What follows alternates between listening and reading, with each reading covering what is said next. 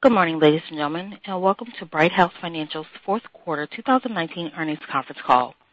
My name is Shannon, and I will be your coordinator today. At this time, all participants are in a listen-only mode. We will facilitate a question-and-answer session towards the end of the conference call. In fairness to all participants, please limit yourself to one question and one follow-up. As a reminder, the conference is being recorded for replay purposes. Also, we ask that you refrain from using cell phones, speakerphones, or headsets during the question-and-answer portion of today's call. I would now like to turn the presentation over to David Rosenbaum, Head of Investor Relations. Mr. Rosenbaum, you may proceed. Good morning, and thank you for joining Brighthouse Financial's fourth quarter 2019 earnings call. Our earnings release, slide presentation, and financial supplement were released last night and can be accessed on the Investor Relations section of our website at brighthousefinancial.com.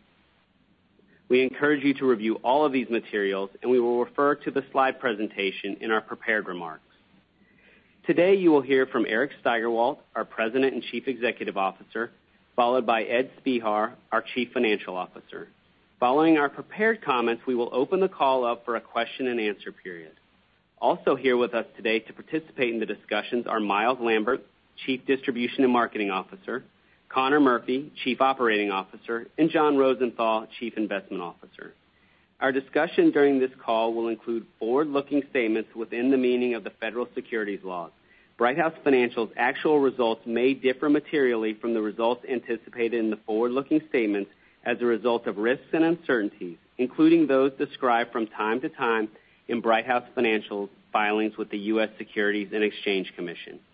Information discussed on today's call speaks only as of today, February 11, 2020. The company undertakes no obligation to update any information discussed on today's call.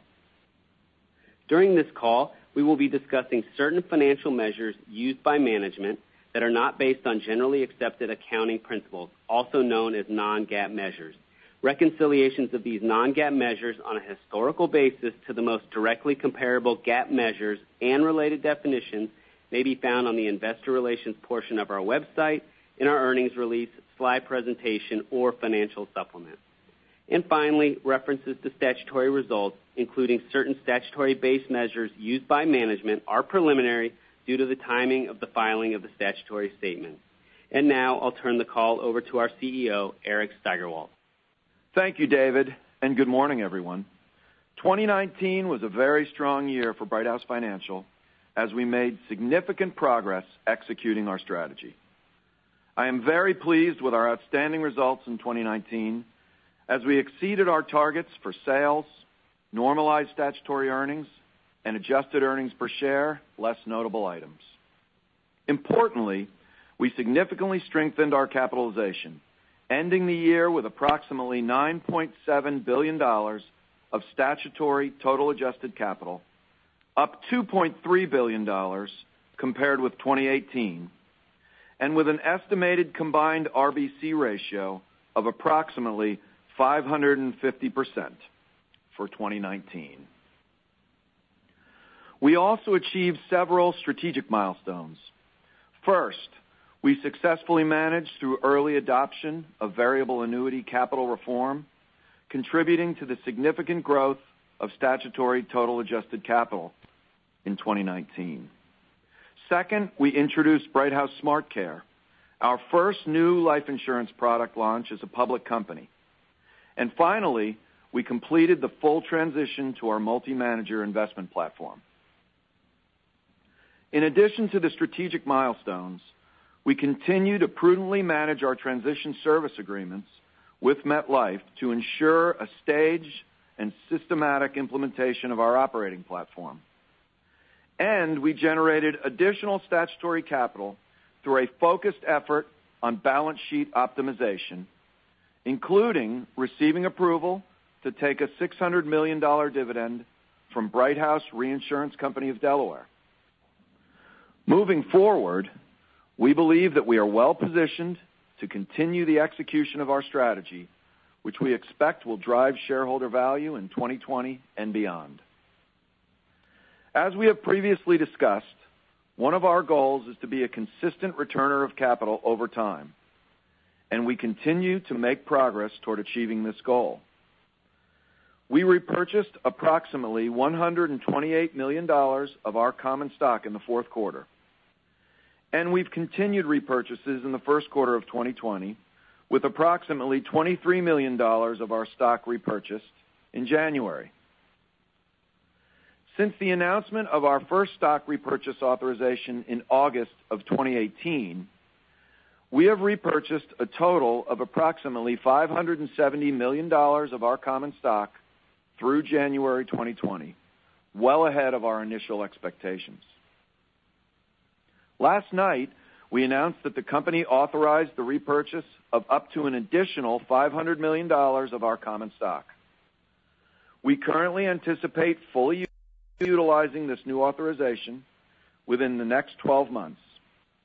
Assuming full utilization of this new authorization, we will have repurchased $1.1 billion of our common stock, more than 70% of the way towards our target of returning $1.5 billion to our shareholders by the end of 2021.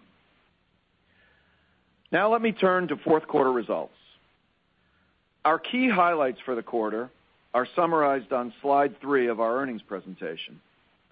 First, we had another strong sales quarter. We had approximately $1.9 billion of annuity sales, up 10% compared with the fourth quarter of 2018. We continue to be very pleased with our sales, as well as the quality of new business we are adding each quarter. Additionally, we are continuing to see excitement from our long-standing distribution partners and remain focused on making our distribution network as broad as possible as we help consumers in the United States achieve financial security.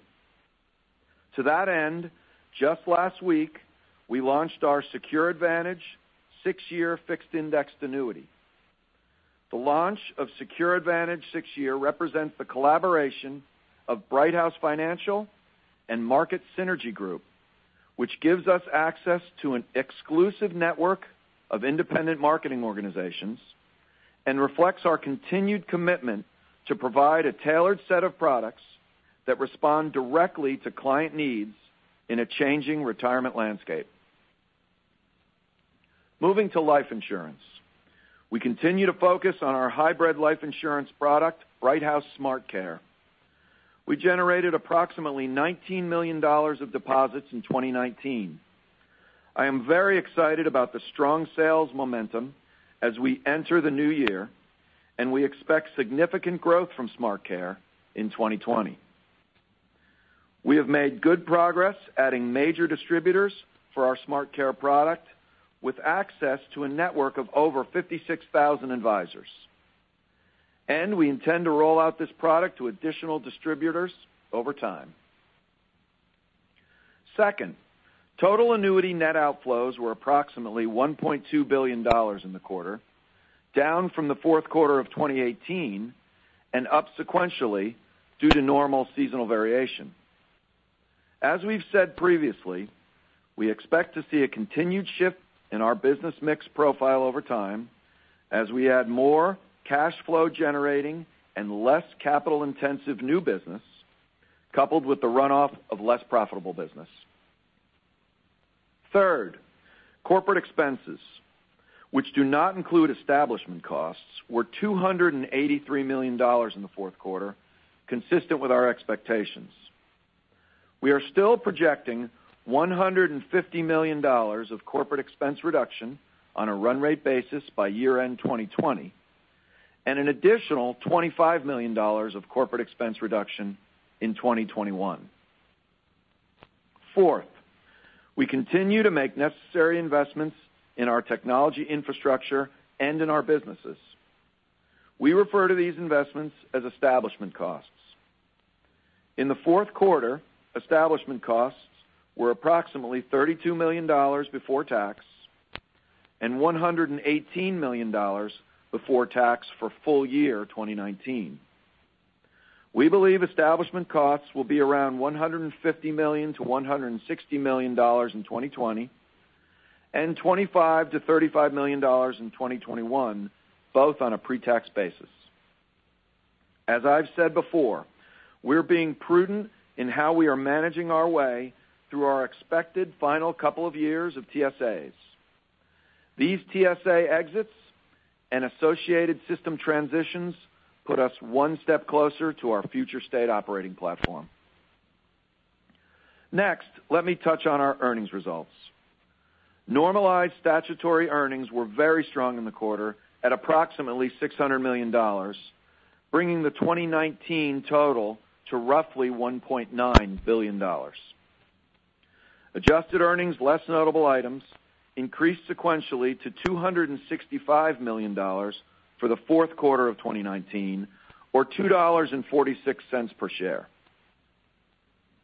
Full-year adjusted earnings, less notable items, were approximately $1.1 billion, or $9.58 per share, a 15% growth in adjusted EPS, less notable items, compared with 2018. And finally, we continue to prudently manage our statutory capitalization. As I mentioned, at year-end 2019, our estimated combined risk-based capital, or RBC ratio, was approximately 550%, with total adjusted capital of approximately $9.7 billion and approximately $1.7 billion of assets above CTE 98. Going forward, we plan to discuss our capitalization using RBC rather than CTE because under variable annuity capital reform, the regulatory framework now aligns with how we manage the business. Our hedging program continues to perform well across a wide range of economic conditions and in line with our expectations. In the fourth quarter, we made revisions to our variable annuity hedging strategy that fundamentally lowered the risk profile of the company and preserves distributable earnings across different capital market scenarios. Ed will discuss these revisions in a moment. Before closing, and as we announced last night, we plan to hold a business update teleconference and webcast for analysts and investors on March 5th, 2020 at 8 a.m. We will provide additional details closer to the call. To wrap up, we delivered outstanding results during 2019 as we continued to execute on our strategy. Our sales remained strong, our variable annuity hedging program continued to perform well, and we repurchased more of our common stock. Additionally, we have taken steps to optimize our statutory balance sheet, resulting in significant capital generation as we reduced risk in our variable annuity hedging program.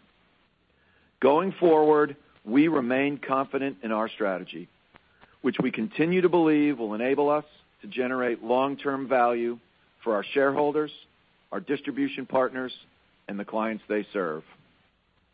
With that, I'll turn the call over to Ed to discuss our financial results in more detail. Ed?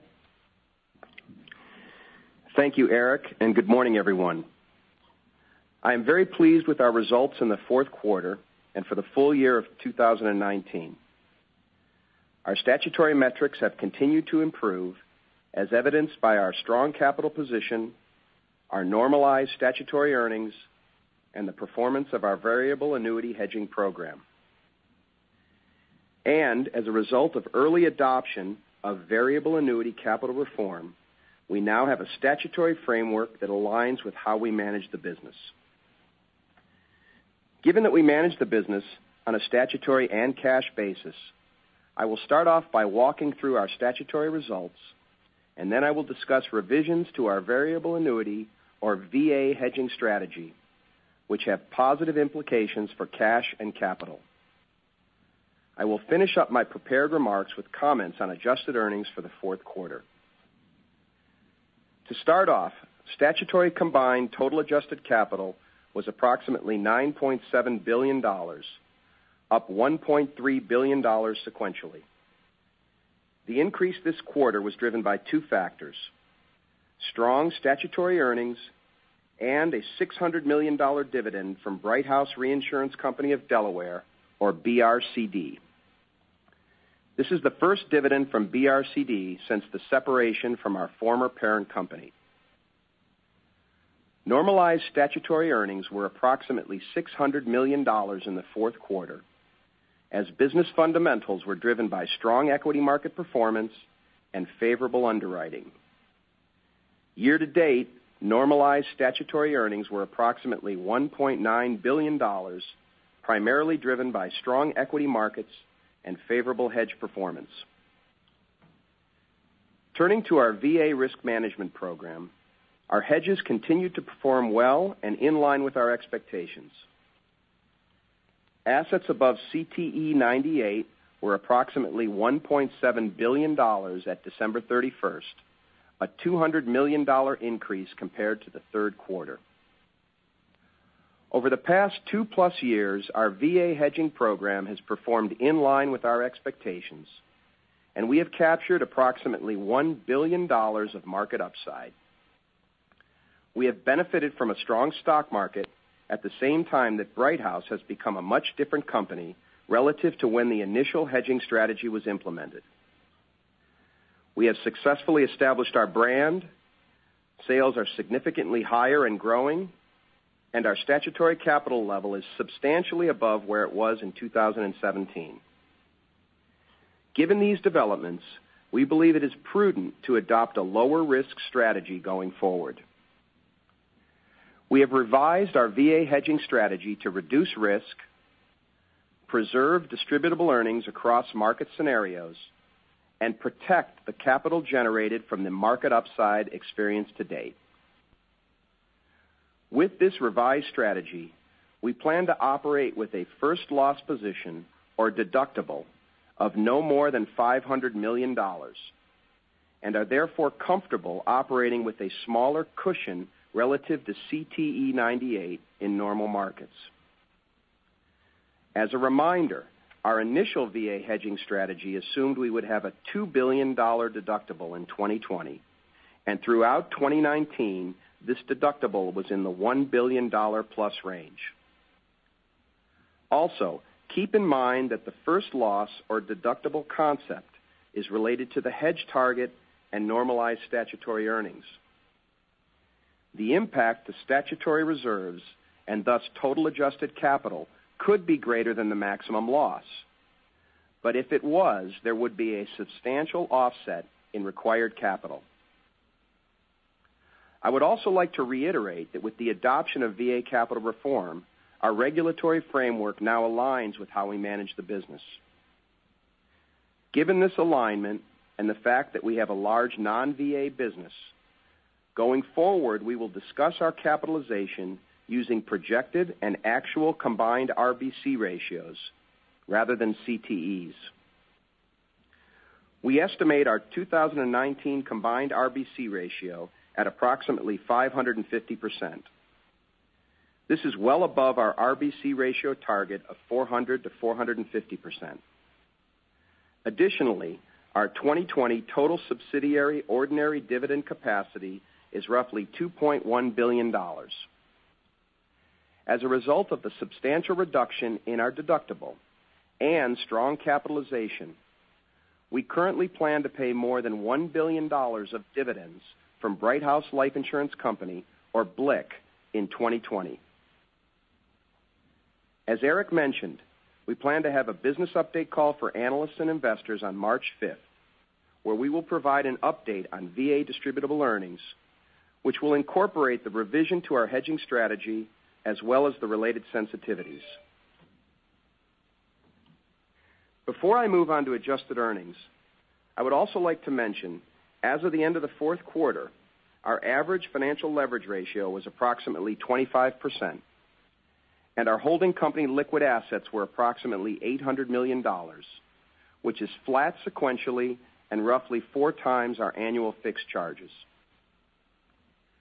Moving to adjusted earnings, last night we reported fourth quarter adjusted earnings excluding the impact from notable items of $265 million, which compares with adjusted earnings on the same basis of $260 million in the third quarter of 2019 and $199 million in the fourth quarter of 2018. There were two notable items in the quarter, which on a net basis increased adjusted earnings by $17 million. The notable items on an after-tax basis were a $42 million benefit from further refinements to certain actuarial assumptions and establishment costs of $25 million in corporate and other. Sequentially, adjusted earnings, less notable items, were driven by the positive equity market performance in the fourth quarter, along with better underwriting margins, partially offset by lower net investment income and an increase in corporate expenses. With respect to the market performance impact, separate account returns were positive 6.1%, driven by the favorable equity performance in the quarter. As a result, DAC amortization and reserves decreased sequentially for a combined impact to adjusted earnings of $34 million or 32 cents per share. The sensitivity of DAC amortization and reserves to changes in separate account returns was slightly below the guidance we have given, that every 1 percentage point change in separate account return equates to 7 to 11 cents per share. Next, net investment income decreased sequentially. Alternative investment income was lower, as the return was 2% in the fourth quarter, compared with 3.6% in the prior quarter. Asset growth, driven by our continued strong sales momentum, was a partial offset. Moving on to our life insurance businesses, sequential results were favorably impacted by improved underwriting margins. Overall, underwriting was favorable relative to what we consider to be a normal quarter. Lastly, corporate expenses were $283 million, up approximately $35 million before tax compared to the third quarter and above a normal level, which brought full year 2019 corporate expenses slightly above the 2018 level. As Eric mentioned, we still expect a reduction of $150 million of corporate expenses on a run rate basis by year-end 2020, and an additional $25 million of corporate expense reduction in 2021. Turning to adjusted earnings at the segment level, starting with annuities, adjusted earnings excluding notable items were $223 million in the quarter. Expenses were higher and fees were lower sequentially, which had an unfavorable impact on earnings. This was partially offset by the favorable market impact. Adjusted earnings excluding notable items in the life segment were $75 million in the quarter. Sequentially, results were impacted by lower claims, partially offset by lower net investment income. The fourth quarter reflected a strong result for the life insurance segment. Results for full year 2019 were modestly better than 2018 and in line with our expectations. The runoff segment reported adjusted earnings excluding notable items of $6 million in the quarter, which were comparable to the prior quarter. Corporate and other had an adjusted loss excluding notable items of $39 million. Sequentially, results were driven by higher taxes. Overall, I'm very pleased with the results this quarter. We increased our already strong capital position, and we continue to prudently manage our statutory balance sheet as we shift our hedging strategy to reduce risk, preserve distributable earnings across market scenarios, and protect the capital generated from strong equity market returns since separation. Finally, adjusted earnings per share less notable items were solid in the fourth quarter and grew 15% in full year 2019 compared with 2018. With that, we'd like to turn the call over to the operator for your questions. Thank you. To ask a question, you will need to press star 1 on your telephone. To withdraw your question, press the pound key. In fairness to all participants, please limit yourself to 1 question and 1 follow-up. Please stand by while we compile the Q&A roster. Our first question comes from Andrew Kligerman with Credit Suisse. Your line is open. Hey, good morning. So I'd like to focus on the hedging. In the second and third quarters of 2019, Brighthouse had reported substantial benefits from, I think, kind of increasing the hedging for interest rates. I think you generated $600 or $700 million of incremental benefit.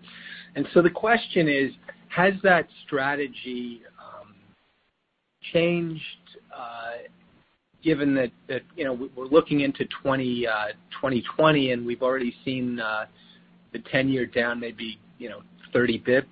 So what might be the effect on 2020 capital as a result of hedging this year? But has that strategy changed from what we saw in 2Q and 3Q? Hi, Andrew. It's Ed. So I think I'll start off by the comment on normalized statutory earnings of $1.9 billion was significantly benefited from the strong market and the favorable hedge performance, as I said in my prepared remarks. So our old strategy really allowed us to capture the benefit of significant up markets. So the significant statutory earnings we had last year really reflected that market capture strategy. So as we look forward, we're talking about a strategy that will have a more consistent distributable earnings profile and will not be looking to capture upside to the same extent, but will obviously have a very significant benefit in terms of limiting downside. So, the idea of preserving the significant statutory earnings we had last year is really a key driver. When you think about interest rates, we will continue to protect ourselves against low rates. So as you pointed out, and I don't know that the number is as large as what you stated, but we did see a significant benefit last year from our rate hedges. We continue to have significant rate protection, and that will be an element of the revised strategy as well. Good. Yeah, no, I really like that shift in strategy. And just kind of just kind of rounding it out. So, you talked about putting capital at risk of $500 million, definitely more prudent, versus the potential for $2 billion. And, I'm wondering how to think about the cost, because I think just as recently as last quarter, the amount at risk was about 1.2 or 1.3. So Ed, could you give us a little change? What's the delta in the hedging costs that we might see going forward into earnings? Okay, Andrew, it's Ed again. So as you pointed out, the key element of this revision is we're moving from a high deductible strategy to a low deductible strategy. So the benefit here is we obviously have a meaningful reduction in our losses in stress scenarios. In addition, this does allow us to preserve distributable earnings across more market scenarios, which we think is a key element as well. In terms of the hedging program, we have moved to more symmetrical hedges, which means more swaps and less options. So when you think about hedge costs, right, I would just say the way we think about it is you've got sort of the fixed cost element of it, let's say the premiums you're paying on options and the related time decay. And you also have the mark-to-market from gains or losses in the equity market. So as we have moved to this symmetrical strategy and away from options to swaps, we have a reduction in the time decay element of our hedge costs. But it does mean that our hedge gains and losses are going to be more sensitive to market movements. So in the context of total hedge cost, defined as I've just stated, I think the way to look at this would be in down markets, we obviously have a significant benefit because of the much smaller first loss position. In flat markets, we have significantly reduced hedge costs with the revised strategy. In what I would call normal markets, the hedge costs are pretty consistent. And finally, in significant up markets, we would have more hedge costs associated with the revised strategy. But keep in mind that, we continue to benefit when the equity market goes up, driven by the future fees associated with our VA account balances. But in down markets, we have substantially reduced the maximum loss we would expect to see. Got it. Very helpful, Ed. Thank you. Our next question comes from Tom Gallagher with Evercore ISI. Your line is open. Good morning. First question is the more than $1 billion dividend that you expect to take out of BLIC in 2020. What are your plans with that? Clearly, that's going to give you a lot more at the holding company than the $500 million buyback. Are you planning on reducing leverage, or what are your thoughts on that? Hi, Tom. It's Ed. So let me be a little bit more specific about the dividend plan. So we plan to take $1.25 billion from BLIC in 2020. And when you think about that number, approximately $1 billion of that dividend relates to the revised hedge strategy. And the other $250 million you could think about as more the normal dividend we would have anticipated taking even before we revised the strategy. So, as you pointed out, we ended the year with $800 million of cash and liquid assets to the holding company. If you think about that dividend from BLIC and you compare it to the new share buyback authorization, I think you can see that the plan is we would continue to see an increase in cash and invested assets at the holding company. We think it's prudent at this point to build some flexibility at the holding company, and I think that just overall prudence around cash at the holding company, invested assets at the holding company, prudently managing the risk-based capital ratio down to our 400 to 450% target over time. I think this is going to be the type of thing you should see or expect to see from us, consistent with what we've been saying all along. In terms of the buyback, because I'm anticipating, that as you go through this math, you see that the capital position, the cash position is very strong. We think that returning a double-digit percentage of our current equity market capitalization to shareholders in the form of a buyback is a pretty compelling value proposition. So Ed, the plan would be to run with with that excess amount. You'd probably be up to maybe almost $1.5 billion at the holding company. But the plan would be to just run with a lot more excess at the holding company for the time being. Correct. Okay, and then my follow-up is, Ed, I heard your comment about the distributable earnings under a range of scenarios. Can you provide a little more context about how we should think about quantifying that a bit in terms of, whether it's in proportion or percentage terms of GAAP earnings or dollar amounts in terms of baseline expectations for ongoing cash flows and dividendable earnings that you would expect to be able to take out of BLIC and the other subs every year? Because I think the biggest question that has surrounded the Brighthouse stock has been the lack of a cash flow story that people can kind of wrap their head around on a consistent basis. So any way you can kind of frame that would be helpful. Okay, so I guess the first thing I would say is the plan to take the dividend from BLIC this year is the first dividend that we are taking out of BLIC since separation. And, $1.25 billion is a pretty good number.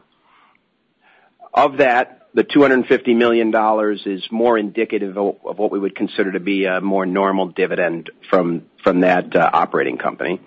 And you've heard us talk about the $60 to $70 million normalized run rate we think we would see from Nelico. You also heard us discuss on the call last quarter about the approximately $200 million of flows that we get to the holding company associated with other flows than dividends. So that gives you a sense of kind of what comes in a normal year. We're going to have to wait until our business update on March 5th to get into the specifics on the distributable earnings under scenarios. As you can appreciate, we're still sort of finalizing all of that analysis based on year end. So we'll have to hold off on that. But the one thing that I would sort of direct you to maybe help you out here is the comment I made about hedge costs. Under the base scenario, we wouldn't expect a material difference in our hedge costs with the revised strategy versus the old strategy. And I think I'm not going out on a limb here to say that in a bear scenario, this is clearly a lot better, considering the significant reduction in the deductible from $2 billion to up to $500 million. Understood. Thanks. Thank you. Our next question comes from Ryan Krueger with KBW. Your line is open.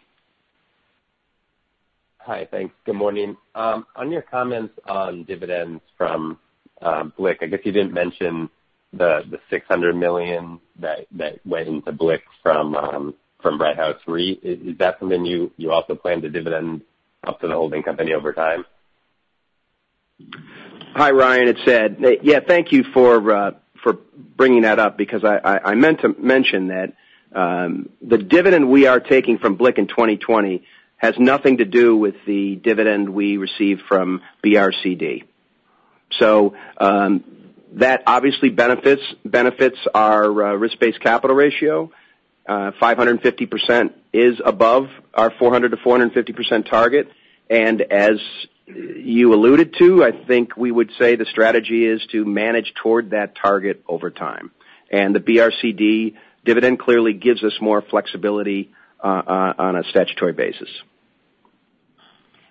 Okay, thanks. And then you've made a lot of changes to the variable annuity hedge strategy. I guess in the context of all of this, can you just give us an update on your thought process on potential risk transfer solutions as well going forward? Hey, Ryan, it's Eric.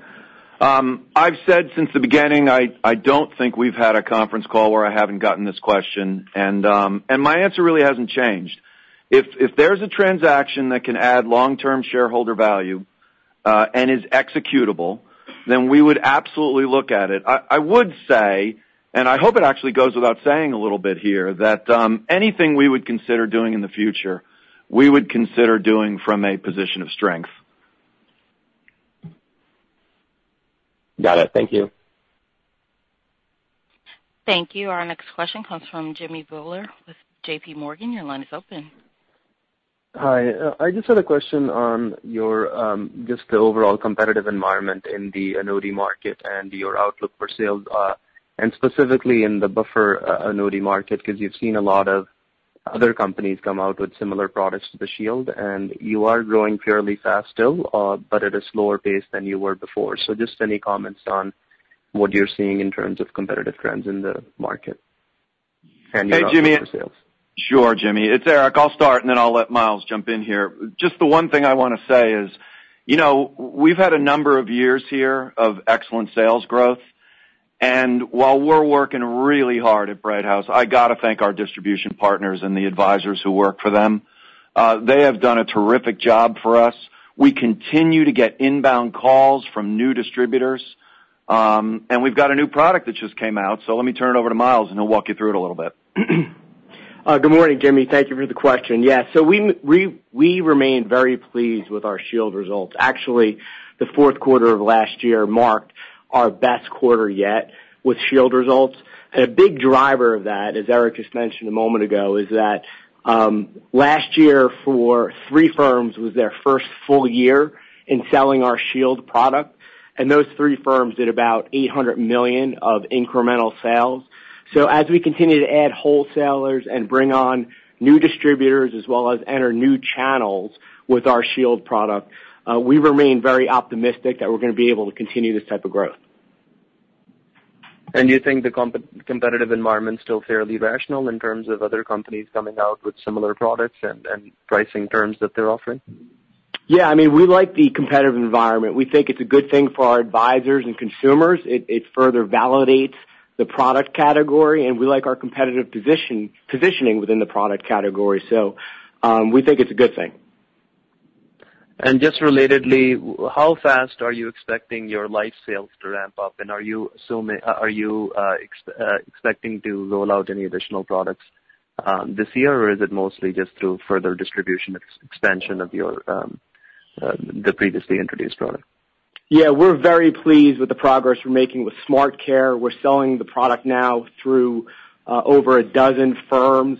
In the fourth quarter, we had 11 million of deposits. For the second half of the year, we paid for about 250 cases. Smart Care will be our focus this year, but we are also looking to introduce new products in the foreseeable future. Hey, Jimmy, it's Connor, and I'm just going to add as well. I can orient you back to what we talked about but a little over a year ago at the last Outlook call, and which we'll talk about again at the next Outlook call. Is we are looking towards substantial sales, increase in sales in life over the coming years, and momentum's continued nicely here in the beginning of the first quarter. Thanks. Thank you. Our next question comes from Alex Scott with Goldman Sachs. Your line is open. Hi, good morning. First question I had was just on the statutory earnings you expect to generate.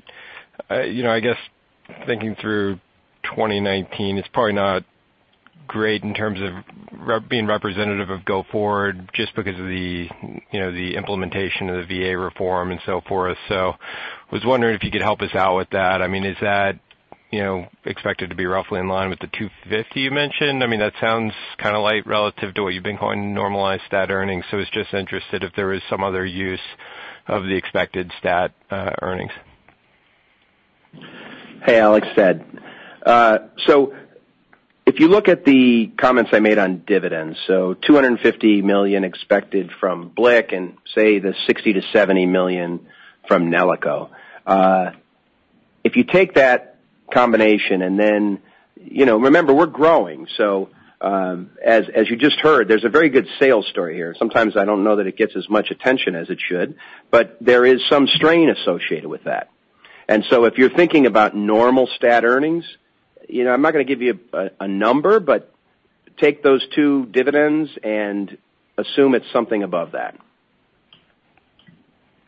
Got it. And could you frame how we should think about the amount of capital that's sort of being used for business growth? Yeah, I think that is an excellent question to ask at our business update on March 5th. Okay. And then maybe one more housekeeping item quickly. Corporate expenses overall, I know you mentioned how much they'd come down. I think that was like the run rate for the 12 months after the IPO it's relative to. But can you just frame how corporate expenses should come in 2020 and how that'll trend down off the 283 you had this quarter? Yeah, so first of all, this quarter was unusual. I think if you look at the 246 of adjusted earnings, the way to think about it is we had probably about 25 cents a share of unusual, market favorability relative to our base assumption for separate account returns. And that was essentially offset fully by the operating expenses being above a normal run rate level. So, the fourth quarter expense level is clearly not indicative of what we would expect in the first quarter of 2020 or throughout. In terms of the target, it's the second half run rate of corporate expenses annual basis is $900 million, which is what we had given as our target for 2020, and that would be the $150 million reduction that you referenced versus the initial starting point of expenses. Got it. That's very helpful. Thank you. Thank you. Our next question comes from Erik Bass with Autonomous Research. Your line is open. Hi, thank you. Maybe following up on that last question, you mentioned some noise specifically in annuities around the favorable market impacts in the fourth quarter as well as the higher expenses. So can you just help us think about the run rate earnings power of the annuity business in 2020? So, what I think I'd rather do is maybe give you a little bit of help on the run rate earnings power of the company overall. So if you looked at this quarter, as I said, the big items would be the market and the expenses, and they essentially offset. there are obviously, puts and takes every quarter. We talked a little bit about underwriting was a little favorable, but, overall the number is probably a pretty decent number to think about, or maybe a little higher. And if you look out to 2020, I would be thinking about growth driven by the reduction in corporate expenses that I just referenced, and the full year impact of the buyback we had in 2019 and whatever buyback you're going to see in 2020. Got it. That's helpful. Thanks. And then one for the hedging program. Just can you talk about the impact of shifting away from an options-based strategy on the required cash outlays for the program? And does that have free cash flow implications since I guess you don't have an upfront cost of purchasing options? No, I think the cash implication is there can be more liquidity needed associated with a symmetrical hedging strategy, but that is not an issue for us at all. In terms of the distributable earnings, I would say, I'd go back to the comment I made that in a base type scenario, there is not a material difference in hedge costs between our new strategy and the old strategy overall. And again, hedge costs defined as, premium that you're paying and the associated time decay with options and the mark-to-market gains and losses that you would expect to see with the symmetrical instruments like swaps. Got it. Thank you. Thank you. Our next question comes from Elyse Greenspan with Wells Fargo. Your line is open. Hi, thanks. Good morning. My first question, have you guys said, approximately when during the year the dividend from BLIC should take place? And I guess as we think about that and then share repurchase, should we just think about kind of consistent repurchases, I guess, throughout the 4 quarters? And just another capital-related question, I'll throw it in there. It sounds with all the talk about repurchase that we should assume that that's the main capital return metric versus perhaps a dividend at some point to shareholders. Hi, Elise, it's Ed. So I think on the last question, yes, I think you should assume that buyback is the way we're returning capital to shareholders. I think in terms of the BLIC dividend, you probably should expect to see it spread out throughout 2020. And then remind me again your middle question. I was just asking about share repurchase. Should we think about that kind of being even throughout the run rate, right? So I think the run rate will be. I think you'll see a little bit less in the first quarter because of the blackout dates associated with the update call. So it'll be a slightly lower run rate, slightly lower than the run rate we've seen. I think it's like 80, something like that. $80 million maybe is what we would expect. And then if you look at the subsequent 3 quarters, you probably should be looking at, consistent with what you have seen in the prior quarters. Okay, great. That's helpful. And then in terms of the $600 million dividend from BRCD, I just wanted to make sure I understood that correctly. That's not necessarily all coming up to the holdco in 2020. That's part of the RBC drawdown over time. Is that correct? Correct, except I would modify just a little bit to say that there is no plan to take any of it to the holdco in 2020. Okay, thanks. I appreciate the color. Thank you. Our next question comes from Humphrey Lee with Dowling & Partners. Your line is open. Good morning, and thank you for taking my questions. Just to kind of circle back on the revision in the hedge program. So in the past, you used kind of out-of-the-money options as part of the strategy, and now you're changing to swap.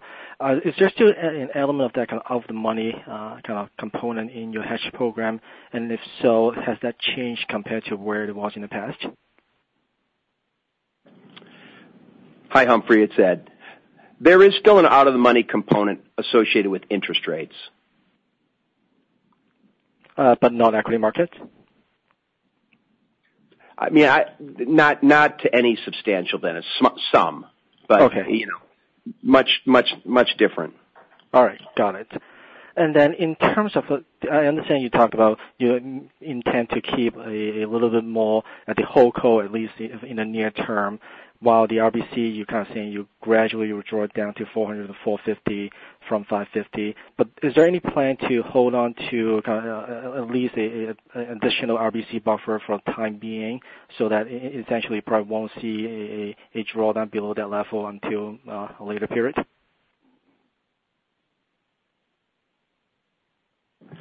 Sorry, Humphrey. What was the last part of your question about the RBC cushion? Yeah, so right now you have 550 versus target of 400 to 450. Is there any plan to hold on to additional buffer for the time being, similar to you guys holding to more cash and liquidity at a holdco? Well, I mean, keep in mind that as we take $1.25 billion out of BLIC, you know, the 550% RBC obviously comes down by a lot, right? The denominator of the combined RBC ratio is about $1.8 billion. So, you know, obviously that movement of RBC to the holding company is what you're seeing. Got it. Thanks. Thank you. Once again, ladies and gentlemen, if you wish to ask a question at this time, please press star then one on your touchtone telephone. Our next question comes from Ian Reyes with Bank of America. Your line is open. Thanks. Good morning. One of your competitors expects a decline in annuity earnings as they have some policies that are rolling off that are past kind of surrender charge periods. Since many were sold, I think, in 2010 to 2012, Legacy Met sold a lot of these policies in about 2011. When would these policies roll off, and could this dynamic happen to you as well? This is Connor, and let me take that. I would say for us, you're seeing a pretty consistent level of outflows over the last 10 quarters. That was remarkably consistent in 2019, and we expect it to be consistent and maybe ticking down a little bit in 2020. But you're right, we have different tranches, if you will. So yes, we have now some sort of 2011, 2012 Met policies that will be rolling off. But we've seen that phenomenon over the last few years.